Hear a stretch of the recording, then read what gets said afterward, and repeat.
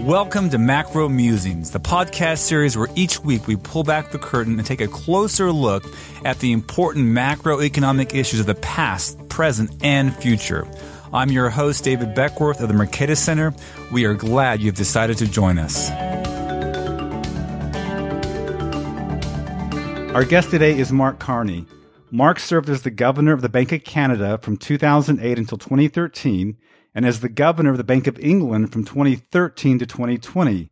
Mark also was the chairman of the Financial Stability Board from 2011 to 2018. Mark is currently the vice chairman and head of impact investing at Brookfield Asset Management, as well as a UN Special Envoy for climate action and finance. Mark joins us today to discuss his new book, Values, Building a Better World for All, as well as his career in central banking. Mark, welcome to the show. David, thanks very much for having me. It's a real honor for me to have you on the show. I've been following you for many years. I followed you all the way back at the Bank of Canada, the Bank of England. And as listeners of the show know, I'm a big fan of nominal GDP targeting. So at some point in this conversation, I want to talk about that. But before we do that, and we get into your book and some of your experience in central banking, tell us, how did you get into this career path? What put you on this storied career path that you've had? Well, of course, the reality with almost all our careers is a heavy element of luck. And I do remind myself of that. I did when I became governor of the Bank of England, that it was a series of fortunate events or unfortunate events, depending on your perspective. But I started studying economics. I was attracted to economics because of the mixture of course, the discipline of the market and the rigor of the discipline. I like mathematics, but I like the blend of history, of human psychology, of the political economy, and those aspects. And what's interesting is that as I went through my studies, like many of those who are listening to this, it gets distilled over time, more and more. Certainly at the time when I was taking economics, undergrad, and certainly graduate economics, it was the high time of game theory, rational models, tractable models, and certain approaches to the world that fit together in a beautiful mathematical whole, but arguably didn't really represent how things work. So I had to unlearn some of that over the course of my career. Now, you joined the Bank of Canada in 2008, is that correct? Yes, I became governor in February of 2008, so February 1st, 2008. Yeah, you were there before, to be clear. You were there before, but you jumped in right in the middle of the Great Recession. So they threw you into the deep end of the pool, sink or swim. So that must have been quite an experience to have to become a central bank governor right in the middle of the Great Recession. It was an interesting experience, to say the least. More interesting in hindsight. It was slightly terrifying at times. But we had one advantage in Canada, which is that in the summer of 2007, and I talk a bit about it in the book, the asset-backed commercial paper market in Canada froze up.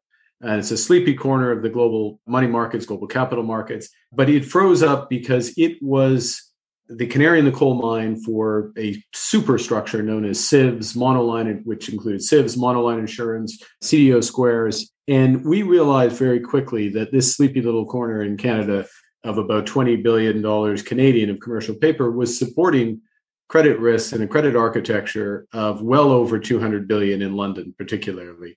And our sense was, wow, if this is going on here, just imagine the scale of the leverage in the major financial centers, which unfortunately turned out to be true. So I would say that while I didn't have perfect foresight of what exactly was going to happen when, we did have a pretty good idea that this was not going to end well.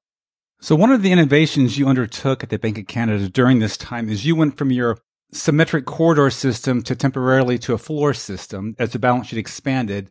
And then I believe 2010 or so, you went back to a corridor system. And the Bank of Canada was one of the few central banks to do this. They expanded their balance sheet when you hit the lower bound, which made sense. And it's almost like textbook perfect. How is it that the Bank of Canada was the only central bank to expand its balance sheet and then shrink it again and go back to a corridor system after the crisis?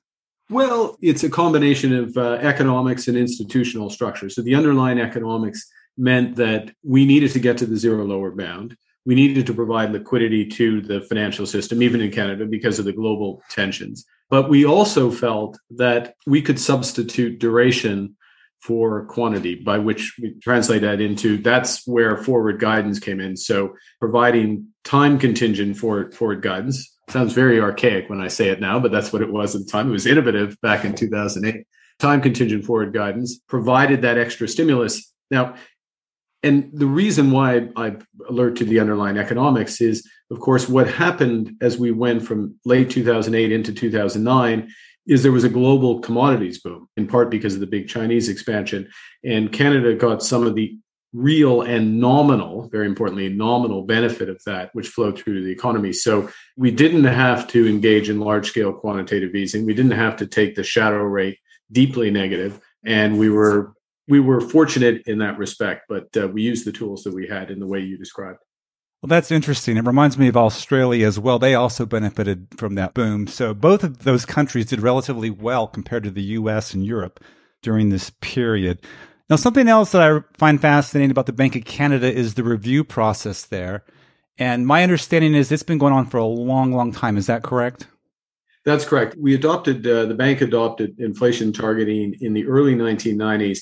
And as part of that, there was a 5-year review instituted. So between the bank and the Department of Finance, as the Treasury is called in Canada, go through a review process. Ultimately, it's the minister's decision in terms of what the specific inflation target is or the inflation framework is. That's how it's grounded within the Bank of Canada Act. David, I'll say when it was first put in place, Governor John Crow was the governor at the time. We started with the 2% inflation target. The expectation was that these reviews would lead to a 1% and maybe a 0%, actual price stability. That never came to pass. The learning was the advantages of the 2% target.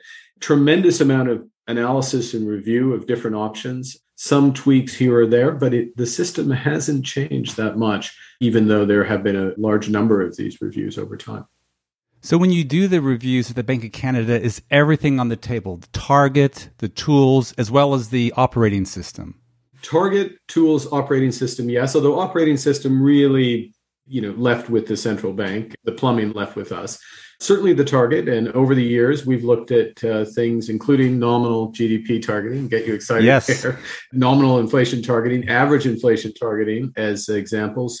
After I left, when I was at the Bank of England, the Bank of Canada looked at raising the inflation target to try to get additional stimulus there. The one thing that's not on the table is the interaction between monetary policy, supervisory policy, and macroprudential policy, because the Bank of Canada is largely a monetary institute, to use the English phrase. It does have a financial stability analytic responsibility, and it oversees the payment system, but it doesn't supervise banks, unlike the Federal Reserve System or the Bank of England, and it doesn't have any explicit macroprudential responsibilities. So what's missing from the Canadian system, in my judgment, are those interactions between monetary policy and the financial system, or at least the explicit aspects of that. Would that be a decision for Parliament or the Finance Ministry to make? It would have to be, it would be a parliamentary decision. And, I'm making an observation as opposed to a criticism. As you well know, there's path dependence in these arrangements. It has worked well to have a separate bank supervisor. It's called OSFI in Canada. And actually, the thing that concerns me, I'm happy to say this, is that the macroprudential responsibility is less clearly specified in Canada. So, for example, you're well familiar, you have the FSOC in the US, chaired by the Secretary of the Treasury, which is a way of, I don't think they use the term macroprudential as formally, but it is a way to look at those cross-cutting issues. In the UK, that macroprudential responsibility is housed in the Bank of England explicitly. In Canada, it's ultimately the minister's responsibility, Minister of Finance, it's his responsibility, but there's not a formal committee. There's not a formal structure. There's not formal parliamentary remits that are applied. And to my way of thinking, that's an element of the system that could be improved. Well, two more observations about Canada, and we'll move on to the Bank of England. But something that I learned over the past few years when the Fed was having problems with its plumbing, so the repo crisis in late 2019, September 2019, and then, of course, March last year, is that the Bank of Canada automatically buys a certain small percent of the public debt that's issued in a given period. Is that right? That's correct, yes. Yeah. So that facilitates, smooth functioning of debt markets and such. And it's something the Fed used to be able to do in a small amount, but can't anymore. And some have suggested it would have made, some of these hiccups easier to handle. Yeah, although, I mean, possibly, although my only counter to that is if you're buying a small amount anyways, it just means the issue size is slightly smaller. And so the challenge is, Okay. yeah, you would, the question is, I'm sure, in fact, you've gone through some of the plumbing aspects of the dash, so-called dash for cash, which is a very polite way of describing what happened last spring. It's fascinating. No, it's Yeah, fascinating. it's and so I don't think that the just being a small bid in the market would have made a difference there. And of course, the Fed had to take quite extraordinary steps in order to stabilize it. Yeah, you say the dash for cash. It really was a dash for cash, which is something, that as an academic, you tend to forget. You think of like the fiscal theory of the price level, where you say, look, short-term T-bills and reserves are they're perfect substitutes. But in March, they weren't. People were literally dashing for reserves, for cash. And it was a striking moment. People wanted the unit of account, the final settlement balance. The one last observation about Canada before we move on is the incredible stability of the banking system there. So, you guys have had a history, going back a long time, and I know part of it is an oligopolistic banking system. It's more concentrated, but you got branch banking. And my understanding is you didn't have one bank shut down during the Great Depression, where in the U.S. we had like 9,000. And it's been a periodic problem in the U.S. So we don't have time to get into it today, but I just look up at Canada and I see this amazing system and wonder what could we learn from that here in the U.S. I'd say very quickly two things that stuck out in the crisis. One was, and I mentioned it in the book, not about the banking system per se, but just in general. In finance, if something doesn't make sense, it doesn't make sense. Make sure you understand it. It can be explained to you. And if I'm explaining something to you, come back to me if it doesn't make sense. If I can't explain it the second time around, I probably don't know what I'm talking about, or the product or the trend or whatever doesn't hold together. Second thing, it's been observed many times, the leverage ratio that protects you against risks you think are low but in fact aren't. We had a quite well specified leverage ratio going into the crisis, and that saved the banks from subprime. Full stop. All right. Well, let's move to the Bank of England, and you begin your journey there in 2013.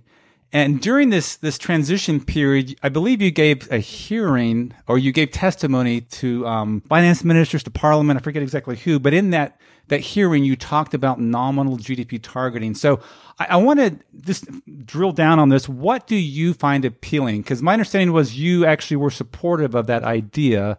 What do you find that you like about nominal GDP targeting? I think what the first thing is a bit of context, which is that the UK had a very difficult post-crisis period, was well below post-crisis levels of output, nominal output at that time, so 5 years after the crisis, and was had been quantitative easing, was the effect, what then was thought as the effective lower bounds. The question was, how could we provide additional stimulus to the economy? So that's in part of the context. Second piece of context, you touched on it earlier, David. We had looked at nominal GDP targeting or variants of nominal GDP targeting when I was at the Bank of Canada, and could see, in theory, very important point, in theory, the power of nominal GDP targeting, the effect on agents, the way you can provide additional stimulus and provide that anchoring of expectations that can become self-fulfilling. So there were obvious attractions there.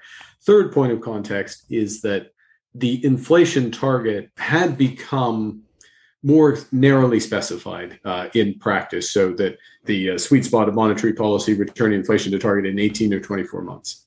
And you can certainly envision circumstances both from below and from above where you would want to take longer in order to bring inflation back to target. So when I was arriving there, inflation was above target, in part because of exchange rate weakness, is very high pass-through there. And the issue was, would you really tighten interest rates for those purposes as opposed to support the growth of the economy? And so there are a variety of reasons why nominal GDP targeting had attractions. Now, the challenge in the UK, one very basic challenge, you would have heard this in your discussions previously, but in the UK is the statistics are don't want to say they're unreliable, but they're variable and they get substantially revised, including on a nominal basis. So there's not a canceling out of the real versus nominal, not a reapportioning. And so you could be targeting something that changes dramatically. And in fact, just before I arrived, the UK was on the cusp. They narrowly missed it on the measured numbers of a triple dip recession. So 3 recessions in near succession. As it turns out, with subsequent revisions, 2 of those dips never happened. And the nominal path, it was big enough to make a material difference to the stance of monetary policy.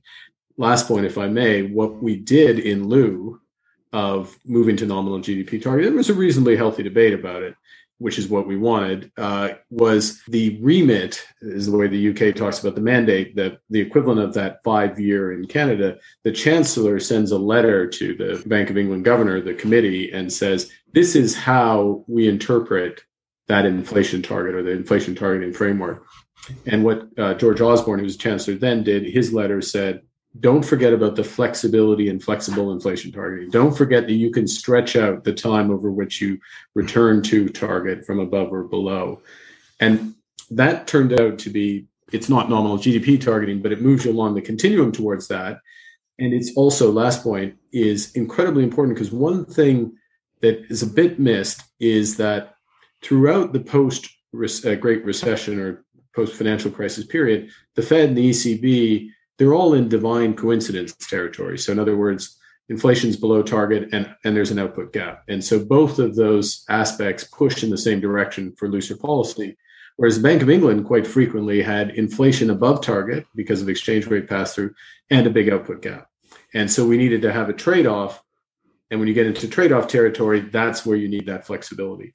That's going to sound pretty familiar. That challenge is going to sound pretty familiar to people right around the world. Well, I think it's interesting when you look at the UK's nominal GDP. So outside of the Great Recession and then the pandemic, it was a relatively stable growth path. I mean, effectively, what you saw was an outcome like nominal GDP targeting. So I know last year there was some discussion about it in the finance ministry again, and I was looking at that time, and it struck me it wouldn't be that hard of a transition. I mean, there's these practical issues you raised, data revisions and other things, but effectively it looked like the UK was doing something like, the outcome at least was like nominal GDP targeting already. I think that's right. But when you get towards the effective lower bound, of course, it gives you additional stimulus. And as you well know, David, that's part of the logic with average inflation targeting. It's not nominal GDP, but it's part of the logic. Average GDP targeting, again, harken back to my Bank Canada days. If I compare price level targeting, so not nominal GDP, but price level targeting, average inflation targeting will get me about 80% of what a price level target would do, and particularly in a way that perhaps is more understandable, although people can debate that, than talking about inflation with a drift, as opposed to anchoring a target and doing some element of makeup, which of course is what the Fed is attempting. Well, I think nominal GDP targeting is a mouthful, not the best marketing phrase, but I do think that the other way of framing it, a nominal income target, like it used to be called back in the 80s, Bennett McCollum and those people were discussing it, and I think I support and I'm excited to see the Fed's average inflation target because it does have elements of makeup in it. But I also realize it's a hard sell. You got to tell the public we want to have higher inflation. And it's temporary. Whereas if you had a nominal income target, you could say, hey, we want to get your incomes back to where they were pre-crisis. We want to get your sales back to where they were pre-crisis. And for me, that seems like an easier sell than saying, hey, we want to get inflation up, which is a symptom of getting income and sales back to their pre-crisis trend. Can I make one other point? Because I know this is an area of enthusiasm for you. So one of the things with price level targeting, just make a quick point on that, which is that if you had price level targeting with no drift, so you targeted a flat price level, so very easy to communicate. On prices on average are not going to increase. Of course, there's issues with lower bound, et cetera. But what that would tell people was that anytime you saw inflation in a price, that you would judge that price against a change in quality or is the product really worth something more if its price has gone up? That's the first point. Second point, the analog in nominal GDP targeting, or as you reframe it rightly, nominal income targeting, is then I look at my wage and my income. and I make a judgment: am I getting ahead or not in relative terms? Right? Where do I show up relative to nominal drift? And we're not in a world of wage price spirals, and there's information, and from a labor market functioning, there are some attractions there. So we'll see how average inflation targeting goes. Okay. Yeah, I don't want to eat up all our time. I want to get into your book, but just one more question. Since you are a prominent former central banker, you mentioned the data problem, right? There's data revisions, and I have my own ideas how to get around it. But one comment that's been raised about that issue is if a central bank were to adopt a nominal GDP target, and hopefully it would be a level target, then the data would become endogenous to that target. In other words, if the Fed were to adopt such a target, it would put researchers to work to get real spending transactions from online or some other way. If you build it, they will come kind of idea. Do you think that's fair, or am I being overly optimistic? I think the distinction, of course, is between, the Fed is not responsible for the national accounts. So it's, right. Yeah. So will it incentivize those who compile them to do even better? Always be nice to statisticians to do even better. But it's tough work. The challenge is it's tough work, and revisions, sometimes you need all the information in order. Absolutely. But I know you've had people at the Bank of England working on this. I know at the Fed, people who are doing real-time data collection, which I know there's all kinds of problems with that, but you could really put that to use. But let's move on, because I do want to get to your book.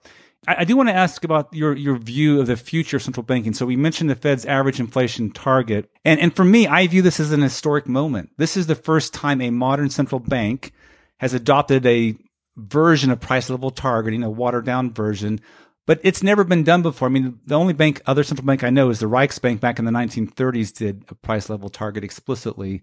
And it's new, right? It's something that hasn't been seen before. So I think some of the consternation we're seeing in the US about this is it's new. People have a hard time handling inflation running a little bit hotter than the normal. So I think we're going through the growing pains. We're all kind of groping in the dark trying to figure this out. But my question to you is this. Let's say the Fed is successful, it builds up credibility, and it does effectively have a form of price level targeting against watered down. Do you think this could be the beginning of a sea change where all modern central banks or advanced economy central banks do this? In other words, could the 2020s be what the 1990s were for just regular inflation targeting, but now for price level targeting?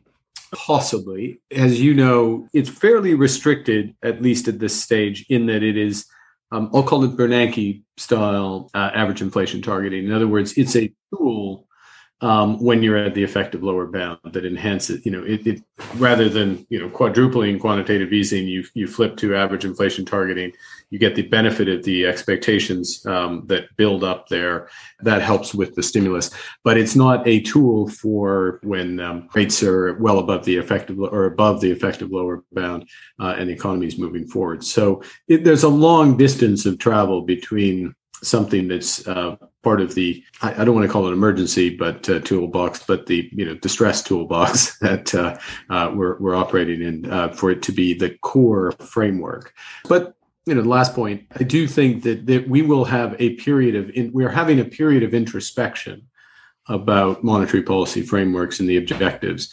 And you saw Olli Rehn's comments the other day at the ECB, and you have these reviews in Canada that happen naturally. In fact, it's due later this year. The Canadian one, the Bank of England's looked, others will be looking, and that's healthy. It is healthy to look at these frameworks, even if it ends up back in the same place. Properly having debated, it's absolutely essential, I would say. All right. So in your book, again, the title of it is Values, Building a Better World for All. And we'll come back to your executive summary, your tie-in, but I want to tie in one chapter in there. Chapter 6 talks about money, and you bring up central bank digital currency and cryptocurrencies. And I'm just wondering, do you see this being a future for central banking? Are we headed to a path where most advanced economy central banks have central bank digital currency? In a word, yes, for several reasons. One, I think that there periodically, not that often, but periodically there's innovation in money. And you think of banknotes in the 7th century and gradually developing account-based money, the Bank of Amsterdam and, the Dutch financial reforms in the revolution in the 1600s. fractional reserve banking in the 19th century with endogenous money creation in banks, et cetera. You get these. And I think we're at another period of time where the nature of the economy and the opportunities that are afforded by developments in cryptography and I'll just use the shorthand of broader fintech, create these opportunities.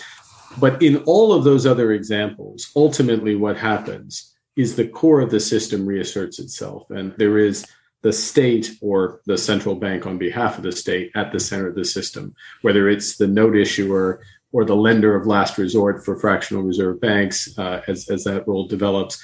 And I think in this case, with the core money, which would be a central bank digital currency, which provides at least the top tier of the new system. And it's a tremendously interesting time, but I do think that's where it's headed. There are a huge series of questions that have to be answered in order to go from that statement to actual implementation. But I would suggest that it's occupying a considerable amount of time within those institutions at present. Yeah, I like what Fed Chair Powell says. We don't need to be the first one out the gate. Just make sure we do it right when we do bring it on board. You are well known for your, I guess it's 2019 Jackson Hole speech you gave. In fact, I was there. I was in that little room when you talked about the synthetic hegemonic currency. And I was like, wow, it's a pretty bold call there.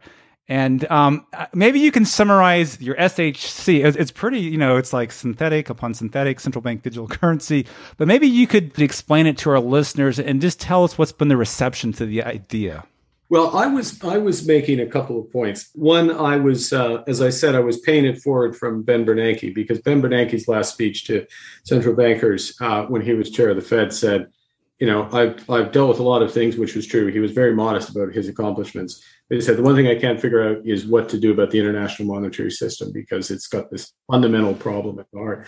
And there is, spade is spade. There is a huge asymmetry at the heart of the international monetary system with dollar dominance and the multipolar economy, lots of issues around that. And I'm not saying it's about to change overnight, but that's one fact. The second fact, and by the way, that breeds instability in emerging economies and makes the global economy more challenged. The second fact was, at the time, there was a hegemonic currency being proposed by stealth, which was Libra, which was a stable coin, which is a form, for those who don't follow it closely, of cryptocurrency, but was going to be based on a basket of the major currencies. Okay. And so the point I was making was, now, when you have conditions eventually for a shift in reserve currency, because we have this dysfunctional structure that's only growing at the heart of the monetary system. Second point, when there's a change in reserve currency, it's driven by means of payment. So what happened when we went from pound sterling to dollar is more and more people in the late 19th century, early 20th century, paid for commodities and goods in dollars instead of sterling. And it's that pricing in dollars, that means of payment, use of dollars, that drives the financial architecture that builds off of it. Now, my point was that, okay, we have this huge growth, obviously, in digital, which has only accelerated since that speech. And if the unit of account, the means of payment, is Libra, which is a basket of currencies, that has some potential to start to displace and start this restructuring. And the point, which was just to finish the logic, and if people are still with me, I congratulate them, which is, that was good stuff. We want to move towards more of a multipolar system because it'll be better for the global economy. And so we should own the currencies. We, the central bank, should own the currencies that are at the heart of digital payments. In other words, we should have central bank digital currencies. That was the heart of what I was saying. And if we did that, there's ways to knit them together in this synthetic way that would help. We could kill two birds with one stone. It was a very ambitious speech, I would say, David, for a lunchtime audience at Jackson Hole, when all everyone really wanted to do was to go hiking. Well, actually, I had a conversation with some people about that speech during the hike, so it definitely got us thinking. But I mean, what has been the reception? I mean, let me present the biggest barrier I see to that being implemented, and that is just, as you said, dollar dominance, the scale of the dollar assets out there. So I've had some previous guests on the show. We've talked about magnitudes. If you look at all the dollar assets we've exported from the U.S. to the world. If you look at all the BIS, they collect data on dollar assets, liabilities being created outside the U.S. You're getting 30 trillion. I mean, depending on what you want to measure, you can get 30 trillion plus in dollar denominated assets, and you'd have to compete against something that big. And so it'd be a big scale. Would it not require the SHC to scale up to something that size, or to at least a meaningful portion of that to make it competitive? To be absolutely clear, what the core of what I was drawing attention to was we have a big problem in the system. Yeah. And we still do. Second point. Secondly, don't let Libra become the core of the system. We should own the core of the system. We should have central bank digital currencies. And in that regard, was part of a broader campaign to launch central banks to work on central bank digital currencies. Within a few months, Christine Lagarde and I formed a core group of central banks. The Fed subsequently joined that group. So that's why there is the big group, or that's one of the contributing factors to that. In terms of regime switching in reserve currencies, it happens very rarely. But it does happen, and it ultimately is driven by the underlying economics.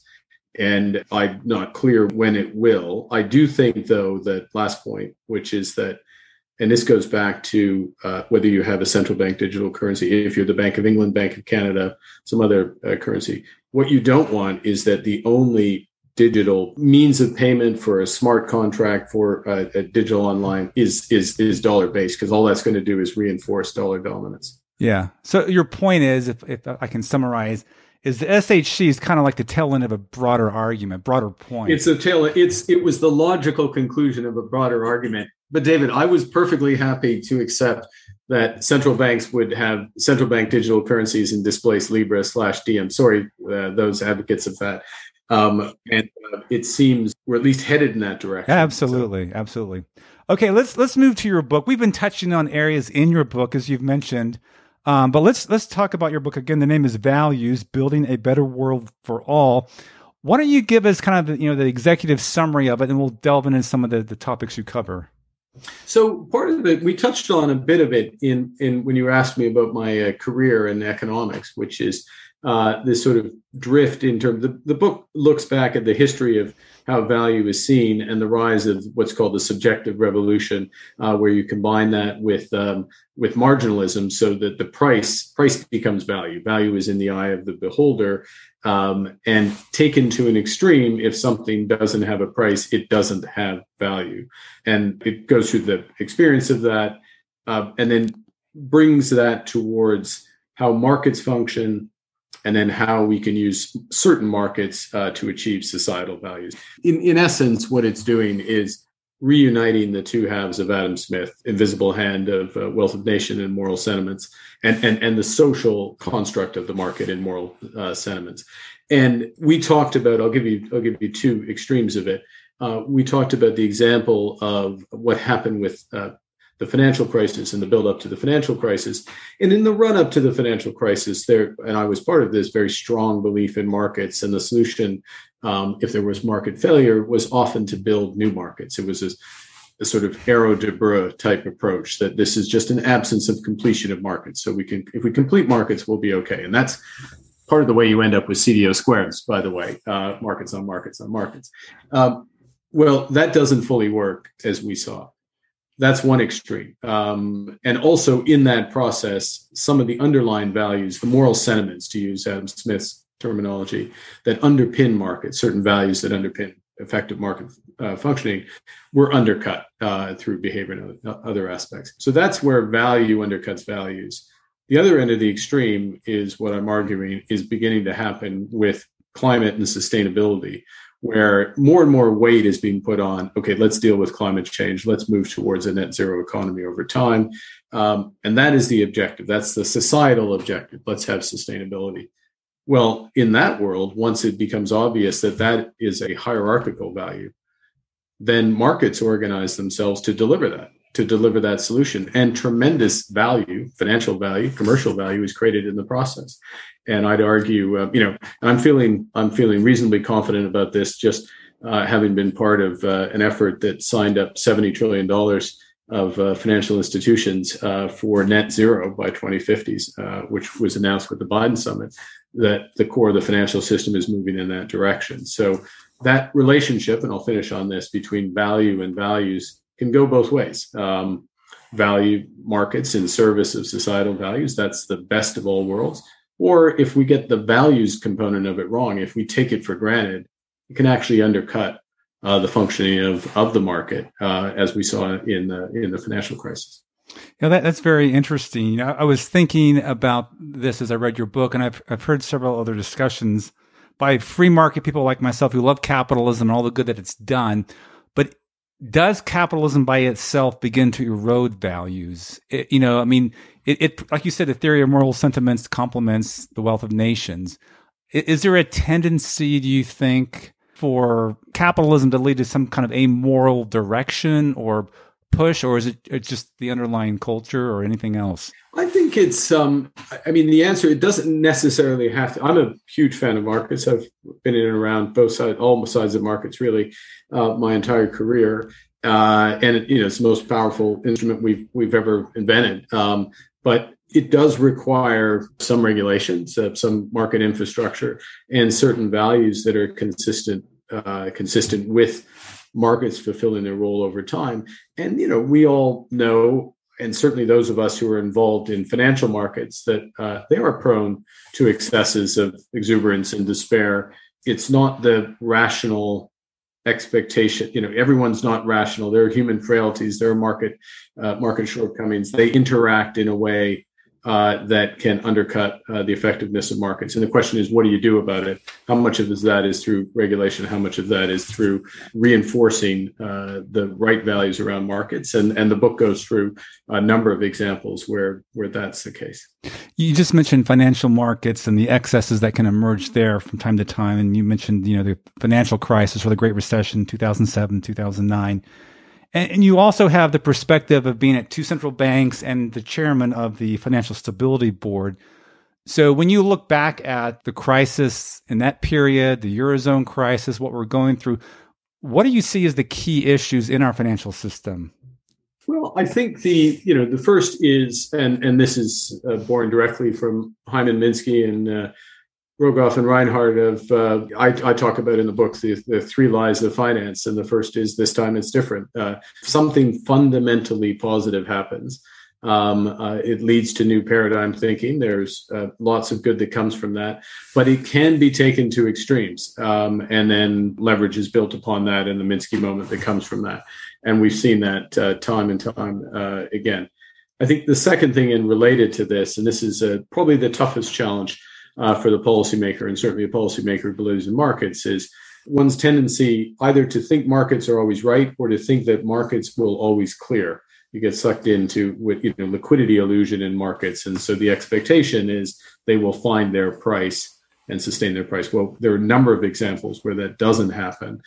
We talked about one a few minutes ago with the most liquid market in the world, the U.S. Treasury market, because of market structure, a combination of that and panic, which sets in when assumptions are disabused. And then the last aspect is around the morality of markets. And to be clear, as I say, big believer in markets, but this presumption of the values that underpin it. So are people acting responsibly, fairness? Do institutions have a sense of some sense of the system and their end clients? And how do you reinforce that? When we looked at the financial reforms, we had very specific things to do: fix problems in the shadow banking sector. The banks, one aspect, banks didn't have enough capital. Second aspect, change the structure of derivative markets. Third aspect. But we recognized that we needed to instill a degree of responsibility in senior managers for their institution and for the system as well. And different jurisdictions did that to varying degrees. The UK is very strongly in place in terms of both the compensation structure and the expectations as a supervisor of those senior managers. So, in the end, the last thing I'll say is the challenge is that the half-life of memory in financial markets is very short.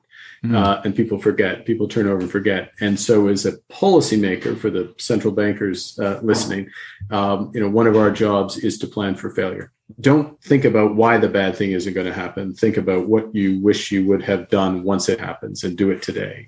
And so put those buffers in, build that diversity, make sure you have the emergency tools, do that planning today. So when the bad thing happens or something similar to it that you don't expect, you're ready. One more question about financial regulation and we'll move on. I like having you here to draw upon your experience. One of the concerns that many of my guests have expressed before, and many have written about this, is this dollar dominance, the global shadow banking system. So even if we tighten, say, regulation in the U.S. so that we can minimize runs on, dollar liabilities or money-like liabilities, there's all these other firms overseas doing the same thing. And it's kind of a whack-a-mole game. You're trying to get one firm and then they go somewhere else and do it. And, as a response, the Fed had to step in last year with its swap lines, all of its facilities to keep the dollar funding markets running. And what do we do about that? Or maybe we do nothing at all. I don't know. What are your thoughts about the growing dominance and reach of the global shadow banking system? Well, and this is one of the elements of your favorite speech at Jackson Hole. So I commend people to go back and look, because one of the points that I made in that speech, just to reinforce your premise of the question, is that there have been a number of institutional improvements. I'm saying broadly speaking, in major emerging economies, more inflation targeting central banks, by and large, more capital in the banking system, better fiscal policy. There are exceptions, but by and large, it's been the case. And there's some analysis of that in terms of GDP at risk, that type of approach. I think you had somebody on recently who was talking about this, and there's been some analysis of that, which shows that actually it's reduced the left tail, quite substantially. But what's happened at the same time is greater dollar dominance and relative to the size of the US, which means that you can have monetary policy in the US not in sync with the requirements of the emerging economy. You understand the tension. And the growth of market-based finance or shadow banking, including funds that aren't necessarily based in those emerging economies. They're based in the US and the UK and Europe, but they're offering daily liquidity and investing in emerging market debt, which of course is under stress, is a very unstable dynamic. And actually that has largely canceled out the institutional improvements in terms of the net riskiness. So it's a real issue. Now, what do you do, which is the core of your question? And this is true for shadow banking, it's true for banking, cross-border banking, derivative markets, other things, is you try to come up with agreements at the FSB of minimum standards in those areas. And then you can't, it's not a treaty-based organization. When people go home, they don't have to implement those agreements. But you monitor that and you watch and you're building, again, this common understanding of the system, the risks that are being derived. You have a sense of ownership because countries have been part of the development of those agreements and then they've been implemented. I will say, David, that when my time at the FSB and just up until when I left as governor of the Bank of England, the toughest area to get those agreements on was in exactly the area you're talking about, which is around, I wouldn't say shadow banking as a whole, but on asset management, daily liquidity funds, investing in increasingly illiquid. And that's an example of an area where you hadn't had, and we didn't have until the spring of last year in the US first, that panic on a scale where you had to have large-scale central bank intervention. Because remember what happened in the spring first, or not first, but in parallel to those international swap lines, was the Fed putting in place very large facilities to buy, not provide liquidity against, to buy corporate debt in the core US market. And that tells you something, I think tells you something about the market structure. Last point is that what we're seeing is, of course, the FSB is taking a look at this in a so-called holistic manner, as are the Fed and the SEC in the US. Well, let's move to the climate change issue. And you cover it fairly extensively in your book. And what role do central banks have to play in that? So it depends on the central bank. If you're the Bank of England and you don't just do monetary policy, but you oversee the insurance market, including Lloyd's of London, which is one of the biggest catastrophe risk insurers. Is pretty straightforward. You instantly have a supervisory responsibility, make sure they have enough capital against extreme weather events and how those change. if you have macroprudential responsibility, in other words, making sure the system can withstand a systemic risk, and with climate, one of the biggest systemic risks are actually the transition towards more sustainable economy. If it sounds a bit like a paradox, but the fact is that if that transition is smooth and predictable, then market functions well. Certain assets are gradually retired. Lower carbon assets come into play, and the banks and other financial institutions adjust. If it's a delayed and quite abrupt transition, then you will end up with stranded assets and large losses at that point. So the question is, how robust are, again, if you're a central bank that oversees a bank or an insurance company, how robust are they to those developments? The other area, though, is which some central banks are looking at is in terms of their monetary policy and liquidity operations. So the ECB is looking at this. The Bank of England is now looking at this. How consistent is the collateral that they take for those operations with either the transition towards net zero? And if it's not consistent, what do they do about it in a way that is as market neutral as possible? Because, as you know, in general, central banks are trying to be market neutral, but in some jurisdictions, it's not uniform. There is this overlay in terms of climate. So do you envision central banks, for example, buying green bonds or using their balance sheet space to support the transition? I think the issue is this, which is, as a central bank, you need to be able to take collateral against a broad range, whether it's for asset purchase reasons or providing liquidity against collateral. You need a reasonably broad range of collateral. So only to buy green bonds, it's still a relatively small proportion of the market. What you need to be able to do as the central bank, in my judgment, is to provide liquidity or buy assets that are part of the transition.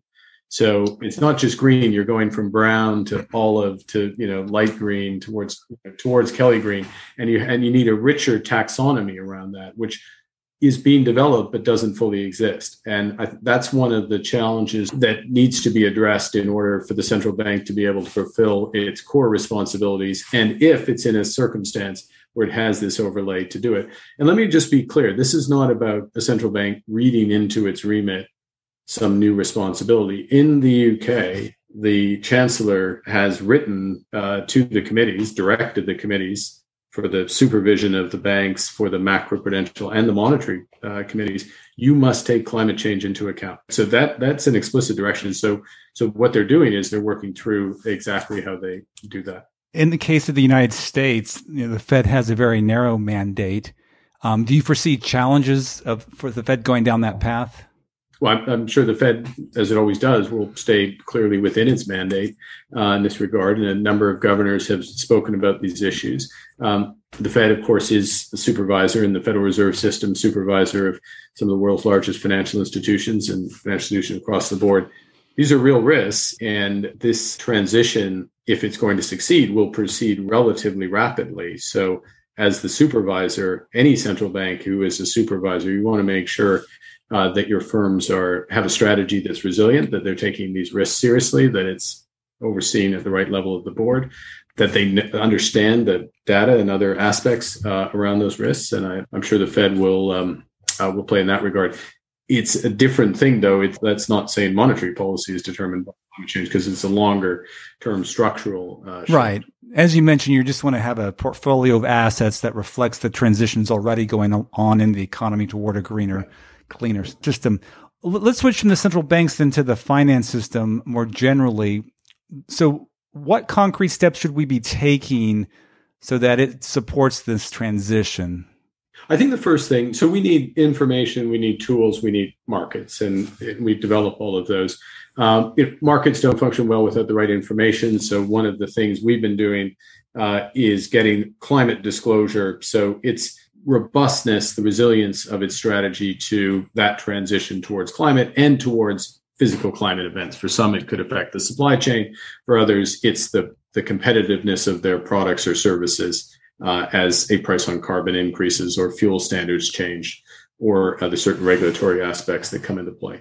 That's something called the TCFD, which is the core really the gold standard for that disclosure. And there's a process globally of implementing that type of disclosure so that it's clear, it's comprehensive, it's consistent across jurisdictions, and the market can take a view. People in the market can take a view of who's going to be competitive going forward in this environment and who isn't. And by the way, that view in a market will also be influenced by what people think will happen with climate policy, whether there'll be big infrastructure spending or a price on carbon or, some other regulation. The market will be a market, but markets need information. This is now a core driver of value, and they don't have that information yet. So we need that to be in place. On the other side of the ledger, there are some new markets that need to be created to be of a standard of other markets. So you hear a lot of information or headlines around carbon offsets, for example, which, do I plant trees to take carbon out of the air? Do I get a benefit if I have a new renewable in an emerging economy, et cetera? That market is, for all the headlines, is tiny. I mean, it's measured in the hundreds of millions of dollars. In a true transition, this is a $100 billion a year market. And so there's a big process that's underway to put in place the plumbing and the governance, the standards for a global market in carbon offsets, which we will see move forward probably by the end of the year. So that's a pretty exciting development. Third thing, and I'll stop on this, which is for the financial institutions themselves, what's their trajectory? What's their carbon footprint of the people they're investing in or lending to? And how do they expect to manage that going forward?